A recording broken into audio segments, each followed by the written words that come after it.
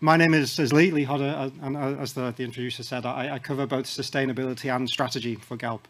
And I really wanted just to reinforce part of why my role exists in the way it does is because I fully agree that going forward, companies, especially in the energy sector, we can't actually have a strategy unless it's sustainable. And so again, I'll talk a bit more later on today. But for me, this type of event is just critical. The more and more I see this, and I'm fourth generation oil and gas by background, to be open. So my family have seen how the industry have changed over the last few decades. For me, this is all about setting a new way to collaborate in the sector.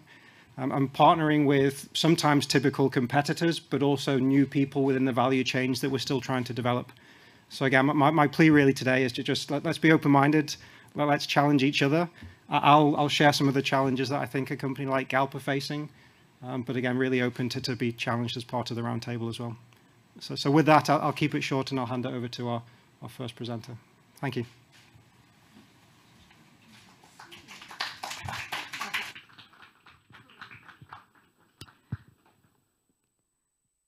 Dr. Kenza Taoufik, ex-SBTi expert. Thank you very much for the invitation today. As mentioned, I am Kenza Taoufik. I'm part of CDP's Commit to Action team and the SBTi corporate engagement team, especially responsible for the European region. And I'm very happy to virtually be with you today.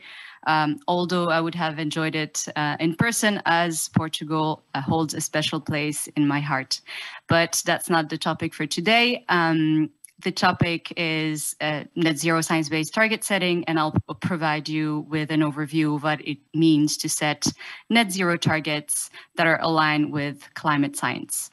And to reach that goal, we'll start with a short introduction to the initiative and define science-based targets, and then delve into the net zero standard. So without further ado, the SBTi is a global body that was formed in 2015 as a collaboration between 4 partner organizations, CDP, the UNGC, WRI, and WWF. And it was launched just before the Paris Agreement. And at that point, it was unclear for companies how they would translate global climate goals into something that they could implement themselves. So the goal of the SBTi is to enable companies to set emissions reductions targets that are in line with the latest climate science so that we can avoid the most catastrophic impact of climate change. So as you can see on the slide, the initiative has had very strong traction, with now more than 3,000 companies in total having joined the SBTi, and more than 1,000 companies have committed to align their reductions with a 1.5-degree pathway, which helps to set companies on the trajectory to net zero emissions. So what is a science-based target, or SBT as we call them? They are corporate emissions reductions targets which are in line with the level of decarbonization which the latest climate science says is necessary to meet the goals of the Paris Agreement. So to put it in simple terms, SBTs help companies determine how much and how fast they need to reduce their emissions to limit warming to 1.5 degrees. And when looking at the time frame of near-term science-based targets, they span 5 to 10 years. And this really means that they are the stepping stones that companies need to take on the way to the long-term goal of net zero. And having a shorter time frame helps to provide accountability, but also drive more immediate action in the coming decade. So why do companies set science-based targets? What are the business drivers behind? It is firstly to seize and take advantage of opportunities within the low carbon transition, for example, by innovating on the development of low carbon products or services. It is also to anticipate regulatory and policy development. We are seeing more and more ambitious national climate targets being announced, and over time these will become the norm. So by setting a science-based target, companies can stay ahead of the curve on regulation and mitigate transition risks. Additionally, there is inherent competitiveness behind the low carbon transition, for example, minimizing energy or emissions related costs. And finally, and probably more importantly, it is to address expectations from stakeholders, including customers and investors who are expecting companies to have these kind of robust targets in place in order to future-proof their business for the low-carbon transition. So let's take a look at the process that companies can expect to follow by joining the Science Based Targets initiative and what the key milestones are along this journey. So the first step is the commitment, and this is where a company commits to set a science-based target by signing a commitment letter. And the SBTi encourages all companies to commit to the highest level of ambition, which is to set not only short-term targets, but also long-term targets to reach net zero by 2050. Companies which make a net zero commitment automatically enter the UNFCCC Race to Zero campaign. And all companies are welcome, including SMEs, who also are encouraged to join the SBTi, and there is a dedicated route for them. So once a company commits, this kicks off a 24-month period where they have publicly demonstrated their intention to set a science-based target. And within that time frame, the company needs to model and develop the target, and very crucially then submit them for validation by the SBTi. And this is a key differentiating feature of the SBTi compared with other commitment initiatives, as under the SBTi's model, a company will have its targets assessed by a team of technical analysts to make sure that it meets the strict criteria. Once the target is validated, assuming that it is approved by the SBTi, this will be reflected on the SBTi's website, and the details of the target itself will be published, helping to provide more transparency to stakeholders. So at this point, this is where the real work starts, as companies need to implement actions to reduce emissions. And importantly, to highlight here, companies must disclose the progress against the science-based target on an annual basis. So let's delve into the net zero standard now. And firstly, you might wonder, why did the SBTi go through the process of developing the new net zero standard?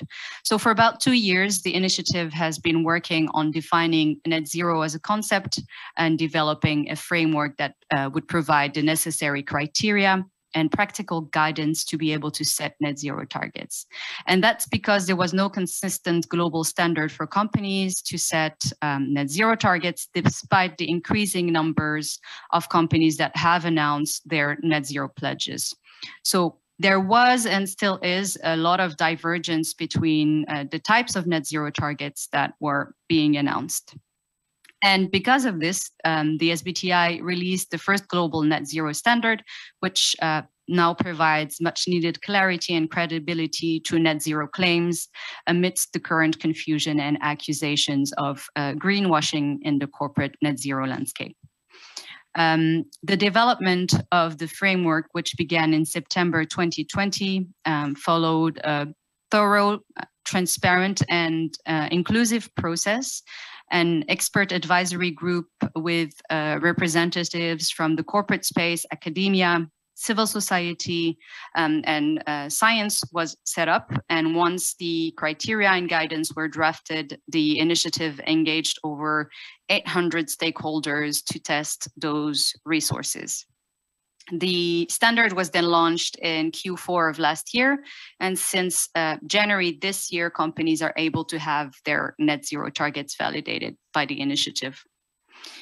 So let's look at the reasons net zero as a concept was highly criticized. And it was because we have seen a huge increase of net zero pledges, but there were many differences across, and those differences we summarized in 4 main dimensions. So the first dimension is that the net zero pledges differed across climate scope. So you would have some companies that would only include carbon dioxide in their targets, while others would include all greenhouse gases, for example.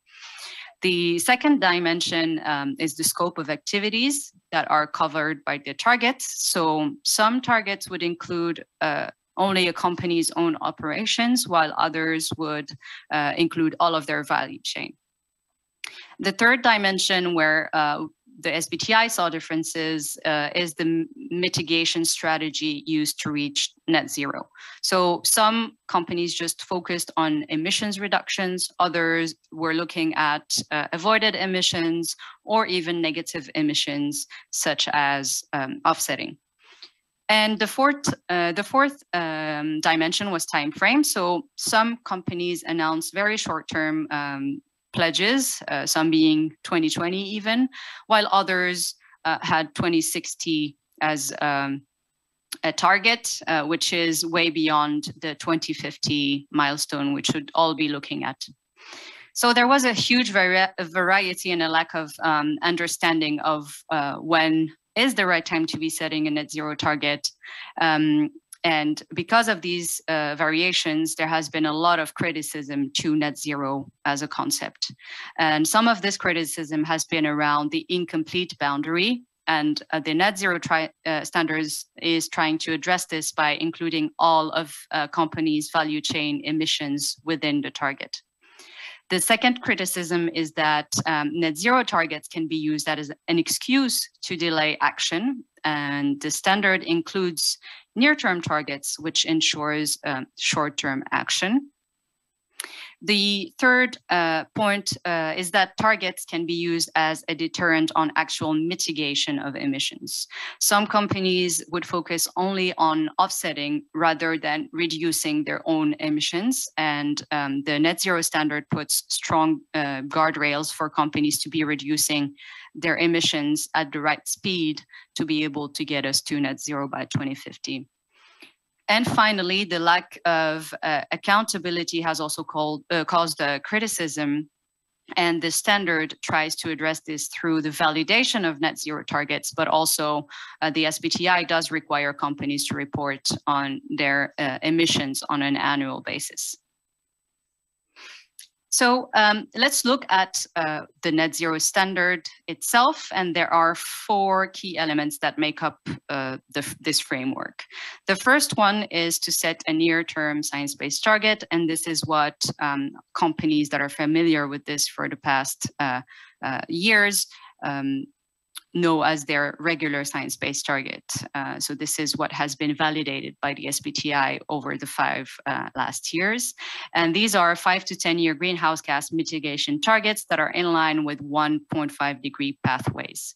So here the SBTi just added the term near term to make a distinction from the next element, which is to set a long-term science-based target. So this is the new science-based target that has been the work of the SBTi over the last several months to help companies determine how much they need to reduce emissions to be in line with global net zero scenarios that limit global warming to 1.5 degrees. So these targets also need to be aligned with 1.5 degrees and must be achieved no later than 2050. And for most companies, this actually will require them to reduce their emissions by 90% or more.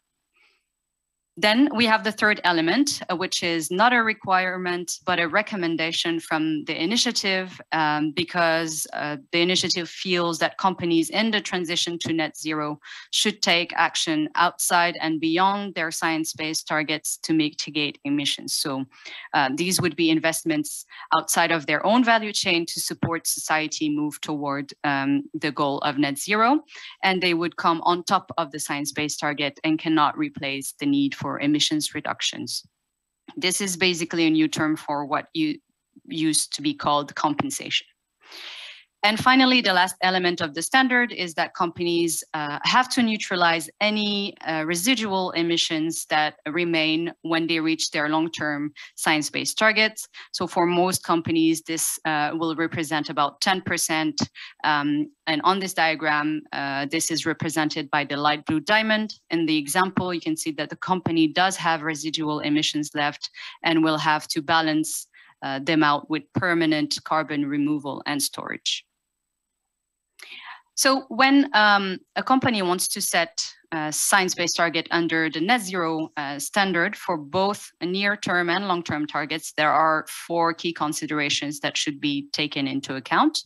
The first one is the time frame. So as we saw, near-term science-based target need to cover 5 to 10 year period, whereas long-term targets will need to be achieved by 2050, the latest. And here there is an exception, which is the power generation sector that has to reach this long-term science-based target by 2040, the latest. The second element is the level of ambition, so the temperature alignment. And for near-term targets, Scope 1 and 2 need to be 1.5 degree aligned, while Scope 3 in the short term needs to be well below 2 degree aligned. However, in the long run, all scopes will have to be 1.5 degree aligned. The third consideration is the boundary criterion. So basically the share of emissions that must be covered by a target. For the near term, companies must include 95% of their Scope 1 and 2 emissions, and if Scope 3 represent 40% or more of the total emissions, then the target must cover 67% of the Scope 3 emissions. For the long-term targets, Scope 1 and 2 is still 95%. However, for Scope 3, SBTi goes a step further and asks companies to cover 90% of the emissions.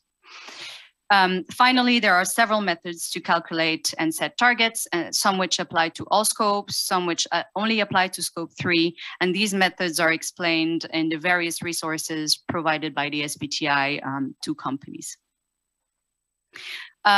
Just wanted to go back to the Scope 3 approach that the SBTi is taking, and it is that over time, the company's target boundary would increase. We saw that in the near term, the target needs to cover 67%, and this is going to increase to 90% for the long run. And the reason for this is that throughout the development of the standard, it was clear that a comprehensive target was going to be necessary for companies to be able to make a credible net zero claim. Companies need to include the vast majority of their emissions. The initiative does, however, recognize that there are challenges around Scope 3, for example, data collection, changing supply chains, calculation issues. So this approach is followed to give companies more time to work through the complexity of Scope 3. So in the short term, companies can focus on the most material emissions, and over time, they would look at the entire value chain and collaborate as well with both suppliers and customers to decarbonize. When developing the standard, the SBTi had the mitigation hierarchy in mind, and basically it means that companies should focus their climate action on abatement as a priority. In other words, it means to reduce emissions within their own value chain. The next element companies should be looking at is going beyond their science-based target to look at all of the other actions that they could take to mitigate emissions that occur outside of their value chains. And finally, a company should start thinking about the neutralization actions that would help them balance any remaining emissions when it reaches the long-term target. Unfortunately, what has been common practice with net zero target is that companies would focus purely on beyond value chain mitigation, so offsetting, without thinking about abatement or neutralization. Just a few words to say that the SBTi is planning 3 projects to help tackle some of the challenges that are linked to net zero. The first one is beyond value chain mitigation. This is a very fast evolving landscape, and the SBTi will continue its work on that to provide further guidance on neutralization and beyond value chain mitigation. The next project is the Net Zero Value Chains project. This is trying to address some of the challenges around Scope 3. So the initiative is looking at a temperature alignment for Scope 3, trying to answer key questions on value chain intervention, like insetting, for example. And finally, there is the measurement, reporting, and verification project that the SBTi is working on. So developing a framework which will aim to provide a standardized and more robust mechanism to track organizations' progress against their targets. Just to say, there are many guidance documents that are available on the website. These are the 4 main resources for developing net zero targets. And we also have a wide variety of resources that would help companies that are also starting their journey when it comes to target setting in general. To close, I'd like to invite all Portuguese companies attending today to join global leaders and commit to the necessary level of ambition by setting science-based and net zero targets. And many thanks for your attention.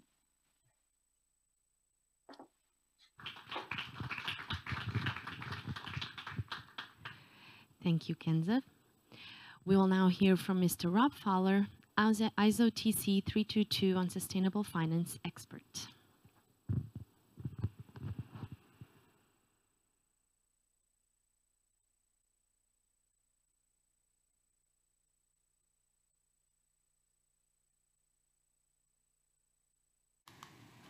Perfect. Thank you so much. Hi, good afternoon. My name's Rob Fowler. I've come here all the way from Australia, so it's been quite a long journey to get here, and tomorrow I fly back. I've been working in climate change and sustainable finance for about 20 years now. For the early part of that journey, no one really knew what I was talking about. Didn't take much notice, which was a little bit frustrating, I have to say. But these days, it's quite a different situation. Quite a different situation. About 7 years ago, I started working with investors. And they are an incredibly powerful group in this world we live in. Quite extraordinary, the power they wield. And their journey on climate change and having a greener future has been really quite interesting and quite fast. Now, this conference here is about ESG, environment, social and governance. But there's also the topic of sustainable finance. And these things are often mixed up. I see them as 2 sides of the same coin, but they're quite different. And this is a familiar coin, I hope, for some of the people in the audience. ESG is a really interesting concept, and it's a concept that is flooding around the world. How does it work? What does it mean? It's really a risk management tool. It's a way to expand your perspective on risk from just financial aspects to the broader aspects of a business operations or its assets. Environment risks, social risks with labour or communities, and governance risks if governance systems fail. So investors are looking at ESG as another way to review and understand the risks associated with their investments. On the other side of that coin is sustainable finance. This is about the impact, hopefully positive. The positive impact of investments. What do these things do on the ground? How do they change things? What sort of credentials do they have from a green or sustainability perspective? So the same investments, but looking at them in 2 quite different ways. So I've been working a lot in the green bond market. Now, the bond market is not very well known around the world, but it is incredibly large and powerful. It's the largest of our capital markets everywhere. And every day, every 24 hours, around $1 trillion is transacted in the bond market. 1 trillion every day. That's an extraordinary amount of money. And most of it is done by low risk, long-term investors. They decided a while ago that if you have a long-term vision and you believe climate change is going to be a problem, then you're sort of at the front line. If you've got a 20-year investment horizon, say as a pension fund or an insurance fund, 20 years down the road, climate change is a big deal. And so a lot of those investors started to look for a way to get some immunity, to vaccinate some of their investments from climate. And so they asked to have some things labelled, some bonds labelled as green. And that meant that the money that was being raised was equivalent to the green stuff that that company had. So the investor could say, yes, I'm putting money into this bond. It's the same kind of bond I normally invest in, but that money is aligned with green assets. Give them some immunity from a future where climate change is a problem. As you can see, in 2003, 28 billion, not much money. As you can see, last year, it's grown. And last year, about 20% of European bonds were labelled somehow. 20%. In 3 years' time, what will that figure be? But we're seeing an incredible growth here. And the growth is important not just because of the size, but because of the diversification. Investors need diversification in their portfolios. It's a fundamental part of being a good investor. And so having lots of different types of bonds, lots of different types of issuers, corporates, governments, municipalities, lots of different flavours and positions on the yield curve are really important for this market to evolve and expand. We've also seen some different types of investments. You can see green bonds at the bottom there, should be coloured green probably. That has grown dramatically, but it's still the majority of what's happening. But we have some other instruments that are coming along. Loans, of course, much more traditional approach to financing as bonds. And we're seeing sustainability as a broader picture, not just the environment, but the broader picture of sustainability. And what we're seeing now is a pretty amazing growth in this market. We have the green environmental focus there, which is coloured green now. And that's an important focus, and a lot of people, that resonates. They can sort of understand what it means. There's also the subset of climate within the green picture.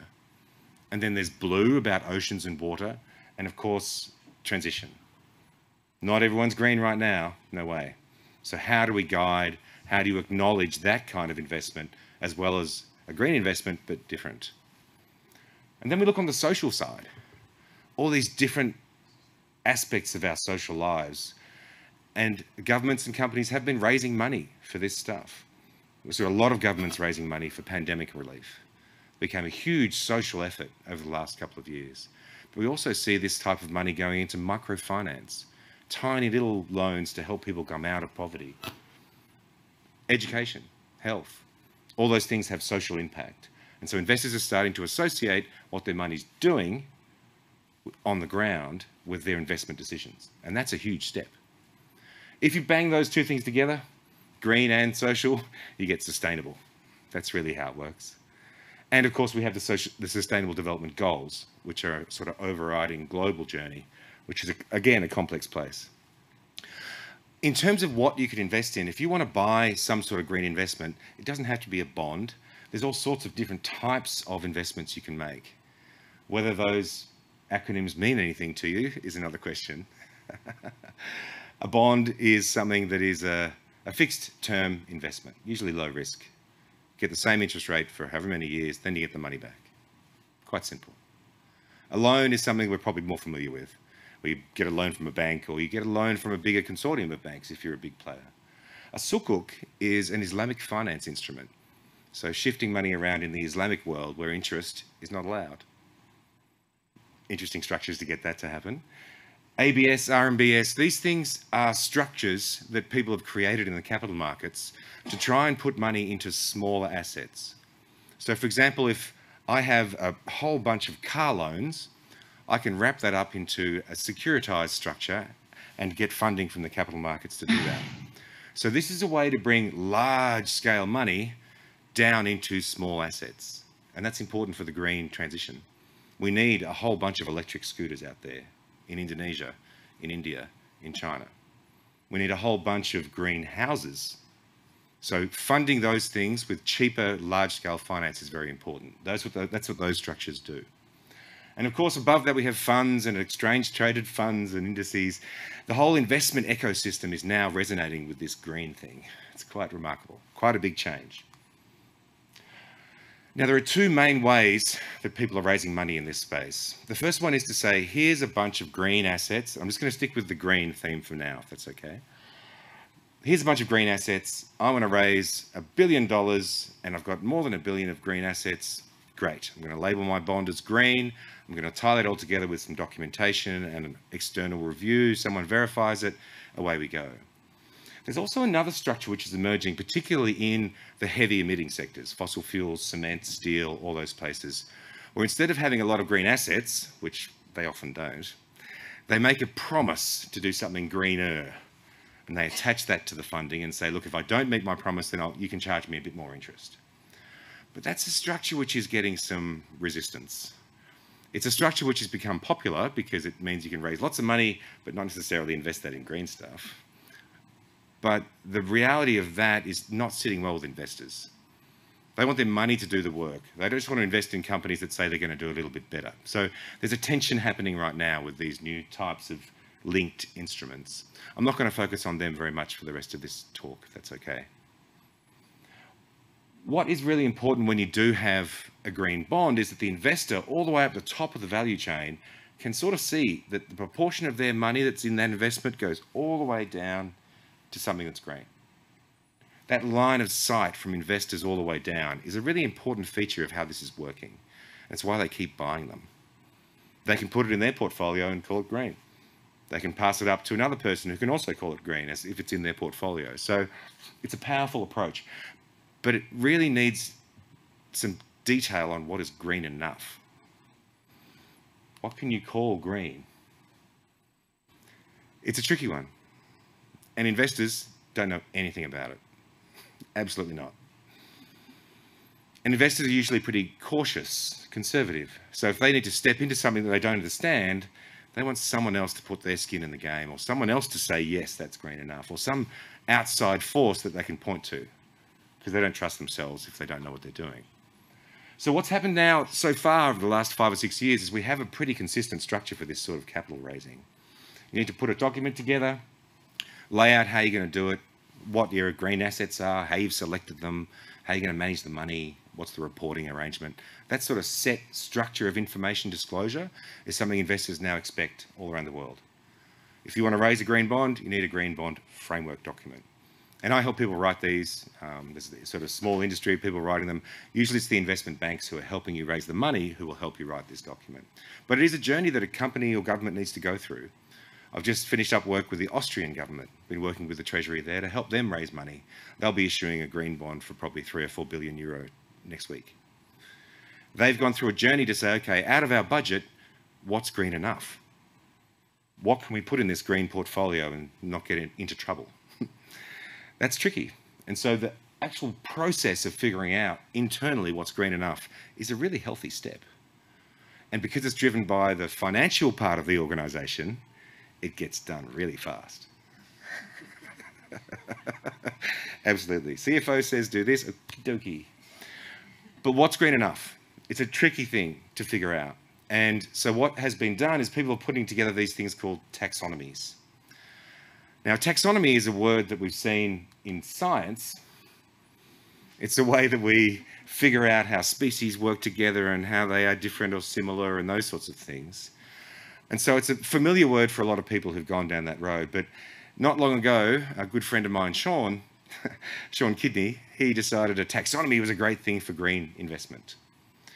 And that was mostly because he was running a show which was trying to track green bonds. And so if it was going to be green enough to be in their list, why? And so they started to lay out this justification. Okay, this is green, this is not.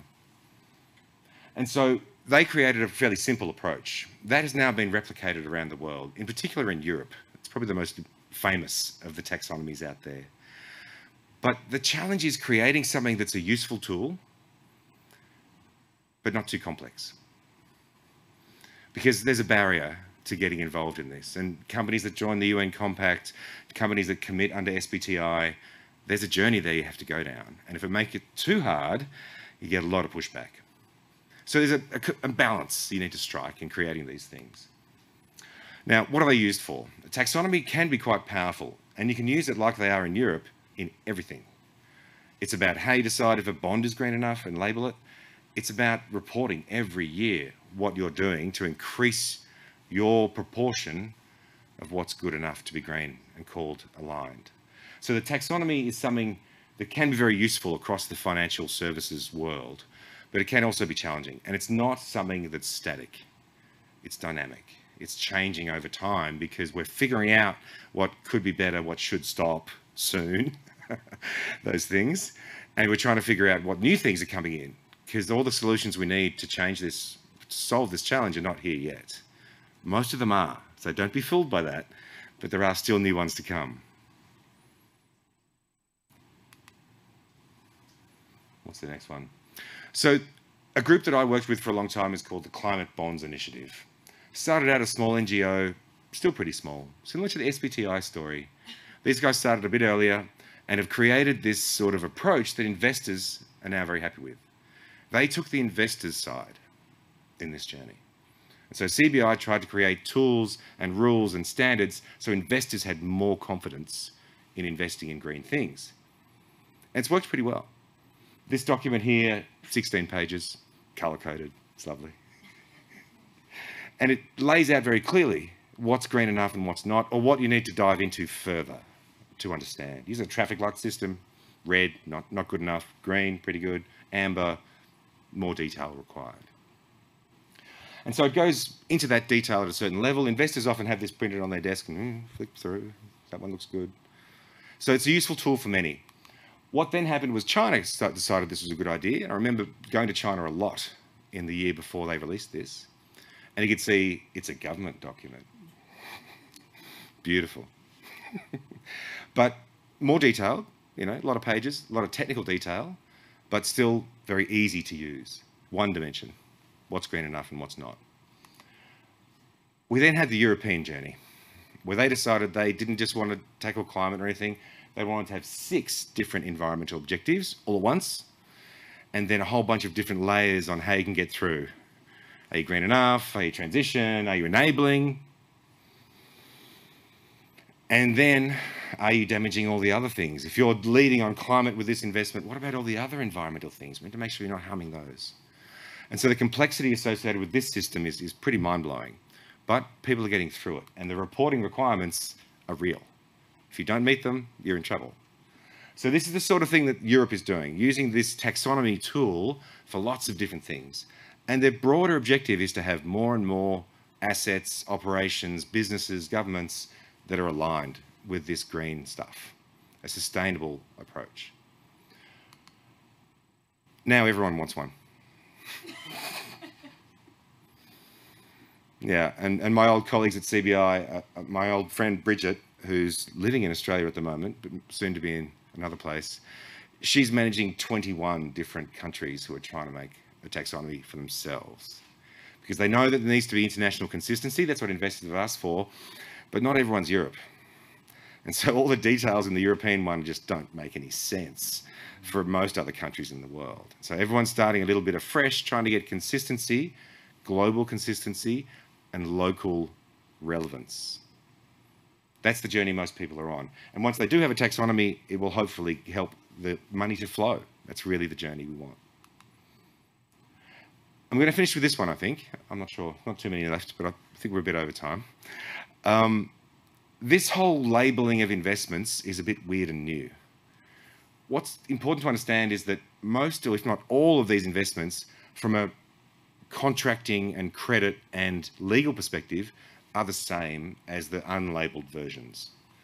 So if I buy a green bond, the legals and the contracting, exactly the same. There's a little layer on top, which is the label. And that's important because these investors have very strict rules, and they're really boring people who just want to do their job and just get this stuff done. So complexity and change is not their friend. So we have to somehow get them to do something without changing too much. And so having a label on top of an existing legal structure has been very powerful. And so an investor can sit with a decision and say, I've got this deal or this deal, one's green, one's not, exactly the same credit, exactly the same duration, exactly the same risk. Why not choose the green one? And that simple choice has driven that huge uptick in volumes. So the investors like it. They get to do what they're doing all the time. They get a bit of green flavour in their portfolios. They meet the targets that have been set by above, and they're happy to do that. On the issuer or borrower side, the company or the government that's getting that money, it's an interesting process they have to go through. What is green enough and my stuff? And most companies who issue the first green bond, the treasurer is so happy with the way it went, because raising money is hard. And if it's green and you've got lots of investors, it's easy. So that journey of actually raising money becomes a thing. And so the treasurer says, okay, we've got this capital plan. How much of it's green? 10%? What? Should be more. That discussion. Where are the other green assets in our government portfolio, which is an interesting journey for many governments? Why is that not green? It should be. And that little change, that little push is really quite powerful because investors basically control the world. It's really hard to get beyond it. If they turn off the money, it gets pretty crazy. So I'll leave you with this last thought. I did some work with WWF last year, which is great fun. The panda's awesome. We did a report that says debt capital markets can save the planet. Actually, it was a good question. Can debt capital markets save the planet? And the answer was not very clear, but there's a whole lot of levers that can be pulled for central banks, for regulators, for standard setters, like the ISO group that I'm dancing with this week. Many others can pull levers that they have control of to make a big shift, but that shift has to go a bit further yet. You can see here, the fossil fuel industry is still very well funded. And at the moment, it's funding itself. There's got so much cash, it's mind-blowing how much cash is being pulled out of everybody who's paying more for fuel and gas and electricity and going to those energy companies. Will they use it to change faster? Maybe. Is it profitable to do that? Right now, no. So there's an interesting challenge. And it's not just the companies, it's the entities that also help them raise money. And so that's the role of investment banks. And investment banks are very interesting people. I don't know if you know any investment bankers. They're quite different to people who buy bonds. Quite different. And they love to win. And they love to meet targets and get big bonuses. And so at the moment, we're seeing a really interesting shift in the governance and leadership of those companies. If all their money and profits are coming from facilitating capital for fossil fuels, they're not really helping to save the planet. But if they can shift that, if they can reward their people to do more green stuff, they will do more green stuff, I promise you. Because those people in that part of the financial world are not really concerned about the planet. Absolutely not. So there's a certain guidance journey that needs to happen here. Investors are driving it a lot, but there's also other levers that need to be pulled. Thanks very much.